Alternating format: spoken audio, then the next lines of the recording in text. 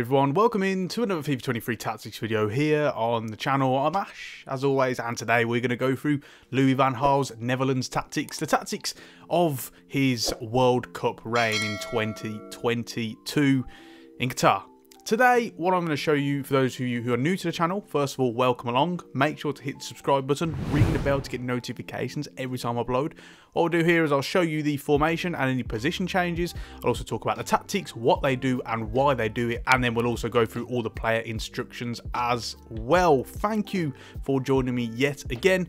If, before we get into it, you want to see how this tactic ranks compared to all the other systems that I've covered on the channel so far, then check out my Patreon. On there you can get access to my FIFA 23 tactics package with ratings, rankings, strengths, weaknesses and suitable teams to players for every tactic that we cover on the channel. You can see how it compares to all of the other international systems that we have covered so far, as well as a whole host of other perks, exclusive tactics videos just for Patreon, behind the scenes videos, Discord server access, fantasy football access, and a whole lot more as well. And I just want to take this moment to say thank you to everyone on Patreon who has chosen to support me. We've got, I think it's 135 patrons at the moment, which is absolutely staggering for me.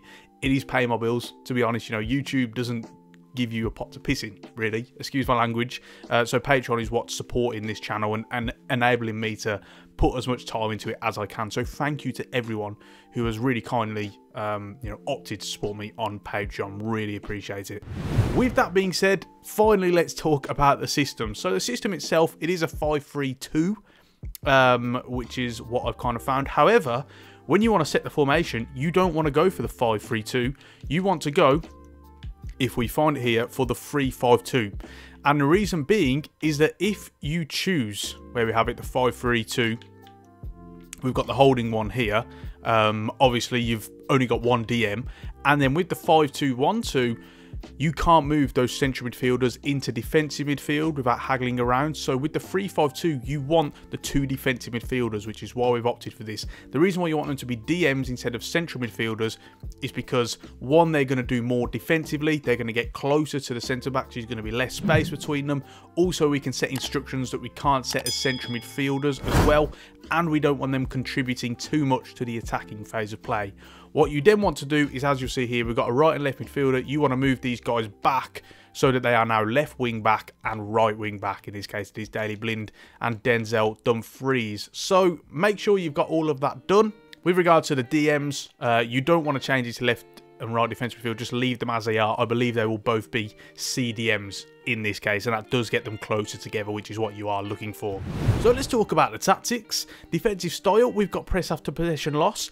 Some might be surprised that it doesn't perhaps complement the other areas of their play. For example, they're relatively deep. Their block is, they've obviously got 5 defenders, 2 defensive midfielders on the pitch, but they will counter press, and that's part of Van Gaal's philosophy and something he's done throughout his entire career. All of his sides have always looked to counter press whenever they lose possession, to try and regain possession back quickly. They still do know the value of kind of having the ball and controlling that tempo of the game.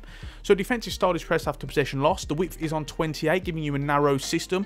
I wanted this as close to 30 as we could get. The reason why it's not 29 is just about my OCD, but it doesn't make a difference anyway, basically. Whether it's 28 or 29, that only won't make a difference. The only differences you'll see are between 10, 20, 30. But the difference here is that once you get to 30, as you'll see here, it changes to balance. So you want this to be narrow. So we've gone with 28 as close as we can get it to 30. A narrow shape, but because they've got kind of 5 defenders and then the 3 midfielders, you won't be too narrow in terms of not being able to get players out wide, particularly with wing backs. Depth is on 40, giving you a mid block, a lower mid block, but it is still a mid block. For build up play, we have slow build up, again playing into what I just spoke about with regards to them valuing possession. The defenders will drop back into the box on goalkeeper restarts. They'll show for the ball and they'll look to play through the thirds that way. Chance creation, again, possession. It's quite a slow build-up generally, what they will do. They don't look to kind of charge at players with quick transitions. They look to try and build through the thirds and go that way. The runs then come when they're in the kind of attacking third of the pitch. So we have that on possession. Then the width is on 60. And this is going to be a relatively mid kind of shape with regards to how stretched it is.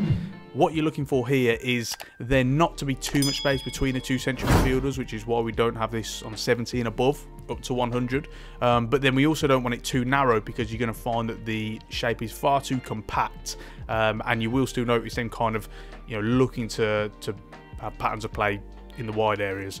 Players in the box is on 6, giving you 3 players in the box. It is going to be the 2 strikers and generally also the attacking midfielder as well. Occasionally Denzel Dumfries does go into the box, but that's not so much from the system, in my opinion. That's more from his personal preferences. We see him doing it for Inter Milan quite a lot, and that's really how he scored most of his goals.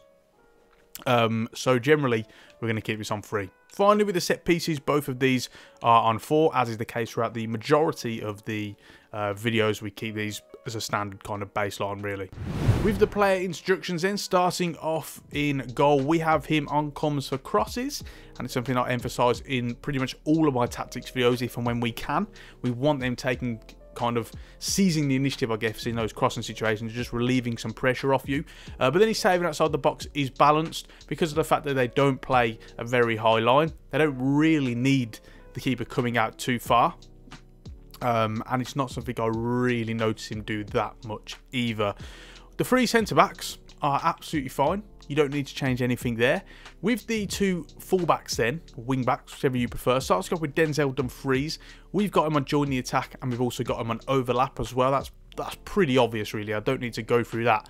However, with Daley Blind, there are a couple of changes, or there's one change actually. His run type is still overlap. He will generally create the width, but his attacking runs are only unbalanced. He's not going to get forward all the time, as he does get forward often, to be fair, but not relentlessly, not like Dumfries does. Sometimes he's kind of holding the fort a bit more, and how they compensate for this is often the likes of Depay and whoever the attacking midfielder was, whether that be Berghuis or Klaassen, etc., would drift out wide into those wide areas, and Blind would just hold his position a little bit deeper and look to fill in for them.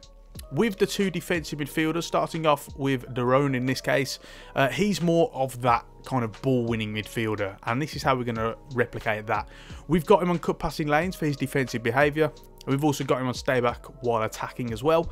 The way we recreate that kind of defensive-minded player is aggressive interceptions. That's what we're looking for. Very much representative of him as well. He does like to play on the front foot, impose himself on the opposition. So that's on aggressive interceptions. And then his defensive position is cover wing. His positional freedom is stick to position. He's not going to roam from that kind of area and zone too much. Slightly different with Frenkie de Jong. He's still on cut passing lanes and stay back while attacking, as was Daron. This time his interceptions are on normal. What we have in de Jong is obviously more of that deeper playmaker, that kind of one who's going to keep things ticking and instigate kind of patterns of play from deeper areas. So how do we replicate that? We have deep line playmaker in the positioning freedom. His defensive position is also on cover wing. Up to the attacking midfielder, we've gone with Berghuis in this case because of a long-standing liking for him from me. Anyone who watched my Ajax live stream series will know I've got a bit of a thing for Steven Berghuis after his wonderful performances in that. His defensive support is come back on defence to make sure he's tracking back. He'll also get into the box with the cross, as we've spoken about in the tactics as well.